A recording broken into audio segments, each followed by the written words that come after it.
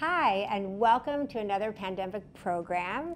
It is my extreme pleasure to welcome pianist Erika Nickrenz again to our concert series here. Thank you for having me. Oh my gosh, are you kidding? It's like always a pleasure. And this program is such a romantic program.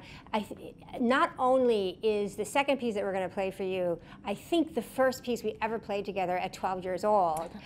But these are two of our absolute favorite composers to play together, especially Robert Schumann and Johannes Brahms. Schumann was considered like the absolute preeminent romantic composer from the Romantic era. He was born in 1810, and he actually was originally going to be a lawyer, but then was drawn to the piano and to composition, which is extraordinary. And his music just epitomize that romantic era where, you know, women would take little bits of arsenic at night before they went to sleep, which is a deadly poison, to make themselves look incredibly pale and have this pallor because it was so romantic to be dying for some unrequited love or something. And their corsets would be so tight they would have to faint, right? Constantly. Yeah. If they tried to actually take a breath, they would faint. Right. And his music just epitomizes that in that it goes from one extreme to another in a second, and which is so much fun to play as a performer, and especially to play with a performer like Erika, who we have been playing together our entire lives, and so we can get inside of each other's soul and have absolute freedom while we just plumb the depths of this romantic passion. So we're going to be playing for you his fantasy pieces, which he wrote for any actual piano and either clarinet, horn, violin, actually, and cello. But though it has become really well known for the cello piano version. Definitely. I hear it more with cello than anything else. I think cello lends itself in some ways to the way Schumann writes music and to the kind of sliding that he wants, and this sort of these sort of vibratos and colors that are just so longing and full of love and tenderness. And don't you think also the male and female, like you're able to portray the female in the upper register and the male on the lower, because the clarinet's great, but it can't go, you know, the richness in the bottom is not going to be like the richness in the cello. Right, yeah, exactly. Yeah. And he was always playing with the male. I'm glad you brought that up because I forgot to talk about that. He was always playing with the male and female persona in his music. In fact, he had a name, didn't he have? We had Florestan and Eusebius. Yes. So they were imaginary friends of his. And one was the poet, the tender, you know, and then the other one was a flamboyant, crazy, I mean, Schumann had mental illness, unfortunately. See, he did, and he ended up dying quite young, 46 years old. He threw himself into the Rhine with stones in his pockets, and was luckily saved and brought to a sanatorium, and his beloved wife, Clara Schumann, who is probably one of the most famous classical music love triangles. Oh, definitely. Between Johannes Brahms, who was a protege of Robert Schumann, and Clara Schumann. Clara Schumann was literally the first Wonder Woman. Yeah. I mean, I know. She must have been a force of nature. First of all, Robert Schumann met Clara when she was 8. And he was 17. Oh, yeah, okay. And then when she was 11, right? Isn't that when she moved into the house? Well, when she was 11, he moved into her house to study with her father. Right. She already was a famous child prodigy, touring as a pianist all over Europe. But he was in love with her when he was 18. It's kind of... Yes, he was in love with her when she was like 9 years old. Yeah. And so her father, understandably, was not too happy about this. And so he eventually kicked Robert out of the house, and Robert would write Clara a letter saying, on December 26th, it's going to be a full moon, and I will look up at the moon at exactly midnight, and you look up at the moon, and our souls were intertwined. So they finally waited till she was 21, even though on her birthday. Right? Yeah. Even though her father was still not against into it. Yeah. On her 21st birthday, they got married. Ended up having 8 kids. Yeah. All the while that Clara was touring around the world as this really famous piano soloist, raising 8 kids, and increasingly taking care of Robert, who was getting more and more down in the spiral of mental illness, sadly.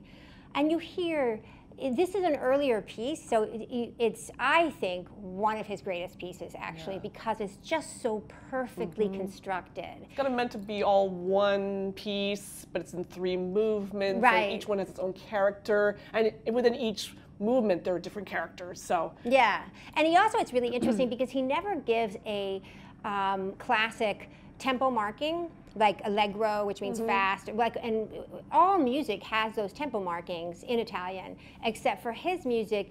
The first piece that we're going to play for you, he writes zart und Ausdruck, sweet and with feeling. Yeah. Which, frankly, there's almost no music he ever wrote that is not sweet and with feeling. So this is the first piece of Robert Schumann's Fantasiestücke.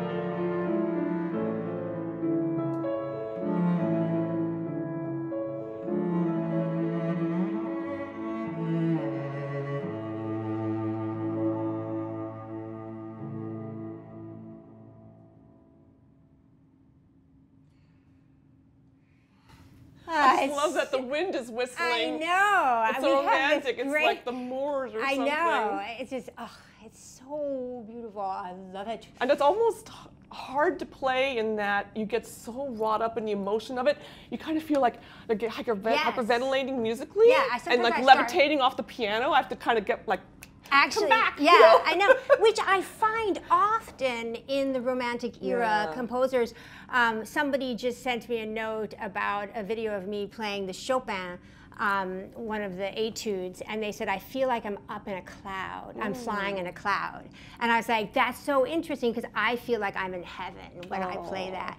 But it is. I sometimes start to shake because I'm so overwrought with the emotion. Imagine hearing these pieces for the first time when they were first created. Yeah. I mean, I know. people must have been swooning, right? Yes. Yeah, they were swooning. Well, and yeah, because the women were definitely passing out. So the second piece is what is the exact? Lebhaft and leicht. Leicht. So Lebhaft and lively leicht. So lively and light. light. Which again gives you no tempo marking whatsoever. Yeah, exactly.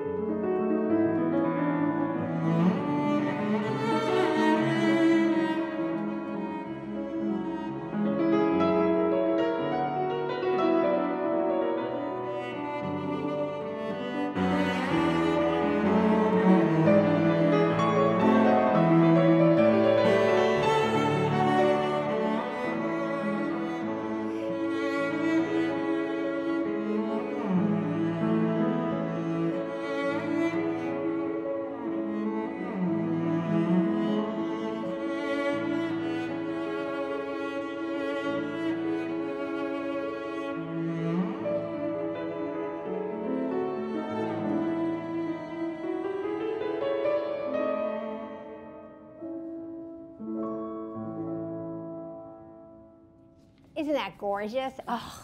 So the last piece of the 3 Fantasy-Stücke is marked rasch und mit Feuer. So fast and with fire, which it pretty much says it all.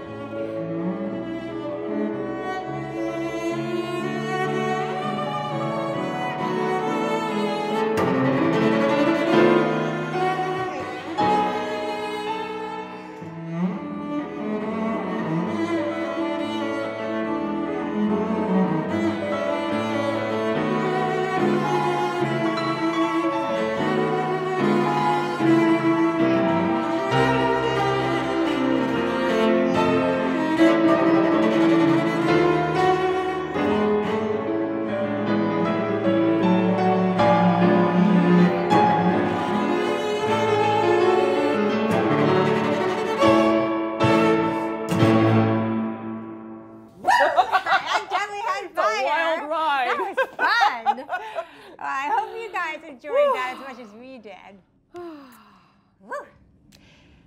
So the next piece that Erika and I are going to play for you is by one of the other great Romantic composers and one of the 3 Bs that sometimes people talk about: Bach, Beethoven, and Brahms, Johannes Brahms. And Johannes Brahms was born in 1833. He was 23 years younger than Robert Schumann, and Robert Schumann had a huge impact on Brahms's life for many reasons. Number one, Brahms was writing in some ways slightly more conservatively than what was like really popular in the Romantic era. And he used Bach as his model a lot of the time. Right. In this piece also. And this piece you're going to hear it because he does a fugue in the last movement, which is fantastic.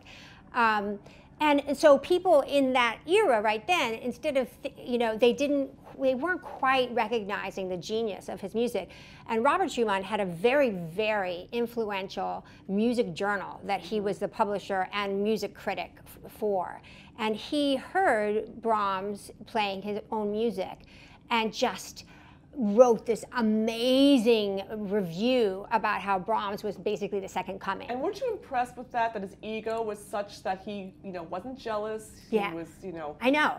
He supported him so much. Yeah.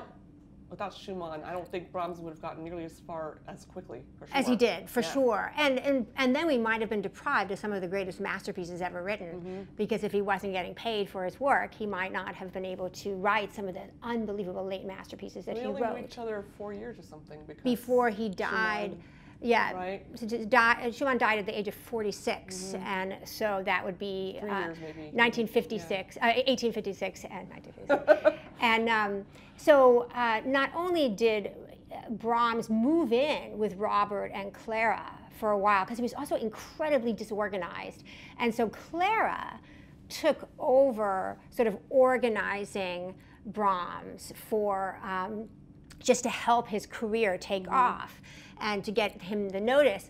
There's a lot of speculation about Clara Schumann and Johannes Brahms' relationship. There's a lot of letters, right? There's a lot of letters, and there was an incredible deep love between the two of them.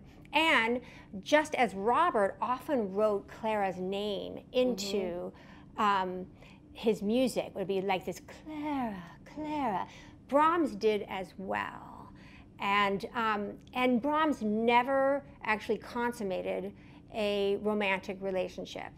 Not that he was asexual, but he just never consummated a romantic relationship. And some people wonder if it was because of his relationship with Clara. Interestingly, when Robert Schumann was sent to the asylum before he died, after he tried to kill himself by drowning, Clara was not allowed to see him because the doctors thought it excited him too much. So Brahms was the only one who was able to see him, and Clara would send her messages of love for Robert through Brahms. Imagine that. I know. It's heartbreaking. I mean, and after Robert died, Brahms and Clara never saw each other again. And on her deathbed, she sent a letter to him asking him to come to her bedside. And he got in a coach and galloped there, but got there too late. And he died less than a year later. Yeah. Even though she was 13 years older. Yeah. I feel like, I know it was cancer for Brahms, but you feel like part yes. of it was her being gone. It was, so, hastened his death, maybe. This was one of the great love triangles of classical music, and certainly when we were kids, we liked to speculate enormously about who loved who and blah blah blah, because it was and just this part means when they're together. Yes, exactly. I know. We still do that, actually. I know, we still do that, actually. But yeah, and so it's really nice to put Robert Schumann with Johannes Brahms because of their unbelievable strong relationship, and also because they were for 10 years writing at the exact same moment in the Romantic era, but they're so different compositionally, architecturally. And the way they write for the piano as well. It's interesting. I remember when we were at Juilliard, there's some pianists who didn't like Brahms because it's awkward to play. Right. Because he plays for an orchestra, basically, at the piano. Right. So you're like fistfuls of notes. It's not like Chopin, like tons of runs and Liszt, So I love Brahms, playing Brahms so much that this is so corny. It's so cute. When I was in my teens, I never had a middle name, and I thought, maybe I'll pick Johanna. Like for Johannes Brahms. I remember Erika when you told me that. Well, I never did it formally, but I have it in some music written just for fun. Oh, really? At the time. Oh, that's really cute. Yeah, I remember her saying that to me, and I was thinking, okay, she's definitely more cornball than I am. Yeah, but it's interesting because Brahms is also known among string players as being extraordinarily awkward as well. Like I remember one of and the clarinet trio, the cello part's ridiculous, right. and the sonatas are unbelievably difficult. And somebody, a famous mentor of mine, once said Brahms, he could never write a gorgeous melody without having you leap around every other note. That's part of the angst, right? And I know, and it creates a tension. That effort creates a tension. Interestingly, Brahms wrote 2 masterpiece piano concertos. Oh, yeah. I mean, his symphonies are unbelievable. And he wrote his violin concerto is arguably my favorite concerto ever written. It's so unbelievable.